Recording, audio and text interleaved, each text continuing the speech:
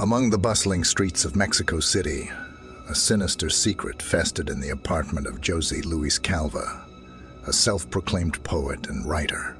His story, steeped in horror and eerily mirroring his yet published work, would soon send shockwaves throughout the nation. It began with the disappearance of Calva's girlfriend. The frantic search for her led investigators to his residence, hoping to find clues. But nothing could have prepared them for the gruesome scene that awaited in the shadowy urban corners of his apartment.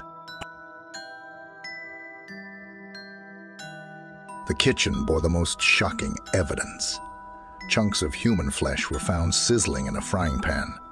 Opening the refrigerator revealed even more horror.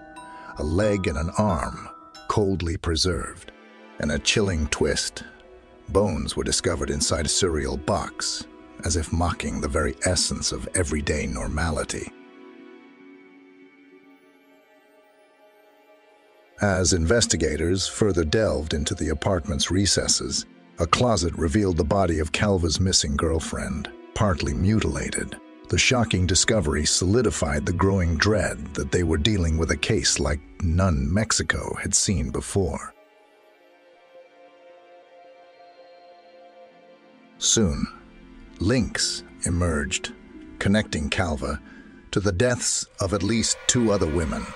Evidence suggested a pattern of murder, mutilation, and cannibalism.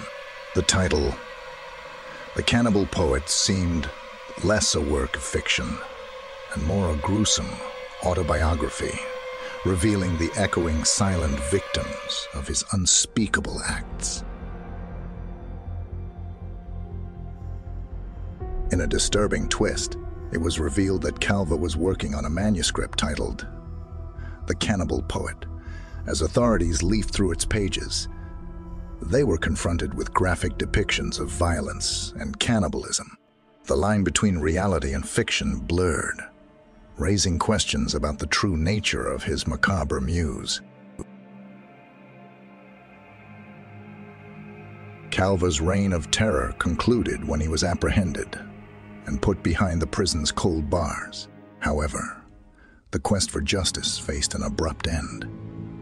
Found hanging in his cell, the self-proclaimed poet left a world still grappling with the scope of his monstrous deeds and many unanswered questions.